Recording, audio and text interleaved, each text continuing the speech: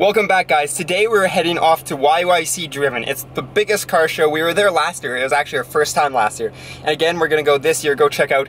Locals are there. You got Birdie and the Lost Royalty crew. You got everyone. So we're gonna go check out some cars. We've got everyone here today. We've got David, Connor, Adrian, and Taylor. So see you guys there. Yo, and we finally made it here. And this is our first entrance. There's even more cars than this year, actually. If you look, every time you enter, you just get blown away by the amount of cars. Look at all those cars. So we'll probably end up doing a walk, and then I'll do a walk with just making some edits, so watch out for that. We'll probably head down and we'll go check out some of the cars. We found ourselves some pretty Subarus. We found a Pro Drive, and then this very sparkly 08 hatch that's wide body. And Adrian just pointed out, we're all looking at the nice pretty Subarus, and right across there's an R8 that we haven't even paid attention to. You know what cars we like.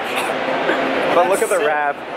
You guys have probably honestly seen this car on Instagram before, because I know I have. Yeah, it is such a pretty car. I kind of want to wrap my car like this, but like a purple would be awesome. That's the snail I need in my car. That's a big boy turbo. There's David, and there's a Suzuki Cappuccino. Look how small it is. It goes up to David's knees.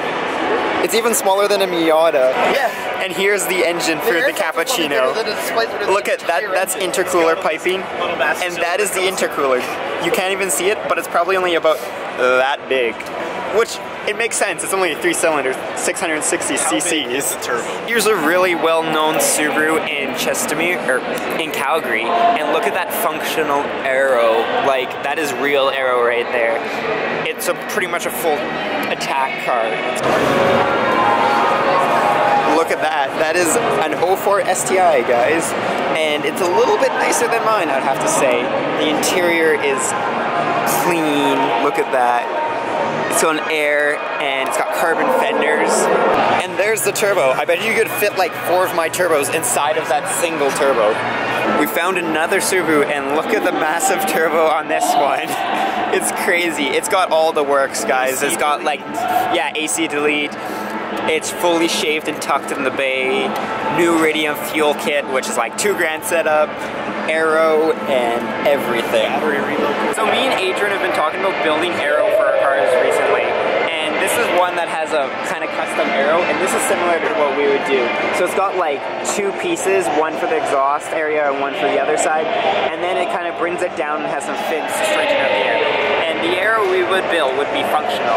This car's actually been here multiple times, but they just registered it in Manitoba, and it is clean. Like, the paint is prime. This is like the perfect definition of a perfect Subaru. Like, I can't think of much else.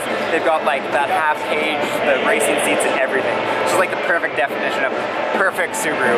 Be awesome on the track. As you can probably tell, it is extremely loud in here, and it's really hard to record on the floor, so I didn't get a lot of footage. But now we're gonna go check it out, record some cinematics for you guys, and this time this edit's only gonna be 5 minutes instead of like the 12-minute edit last year. So see you guys on the other side.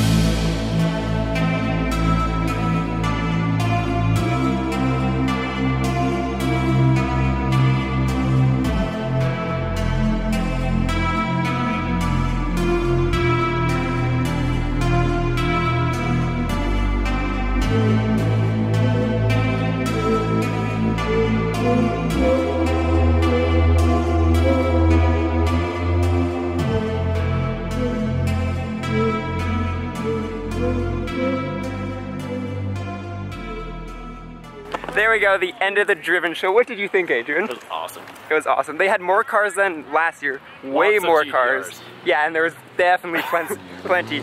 The year before, there was a lot of 240s. This year, there's a lot of the new GTRs, not a lot of old GTRs. There's only 3 R34s, but it's still an amazing show, some awesome cars. And next year, my goal is to be in Driven. Project Daily is gonna be in Driven next year. That is the plan. So we got a lot of work, and his car, if it works. A lot of work. You have to do one scratch on your fender. No, I have so much work. But we're not gonna stay for the rollout, because the rollout has still got 3 or 4 hours left. So we're gonna head off to a detailing place and then get some dinner.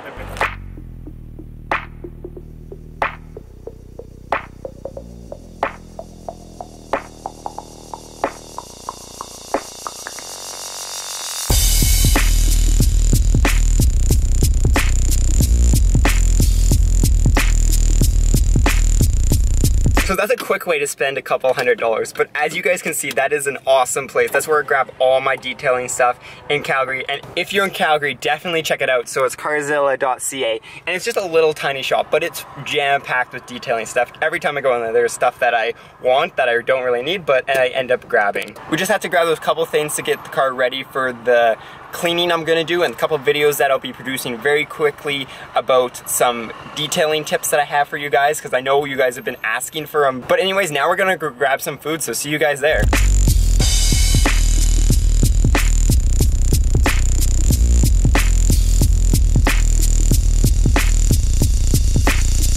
I didn't grab as much cinematic footage as I would have liked. There was so many cars. I could have done a video on each and every one of those cars, but I only grabbed it on some of the few that really popped out to me. And then I started talking to a lot of you guys that came up and said hi. That was awesome. Thank you guys for doing that. If you did recognize me during the show, that was pretty cool. But I did talk to you guys, so I didn't get a crazy amount of footage like I did last time of the cars.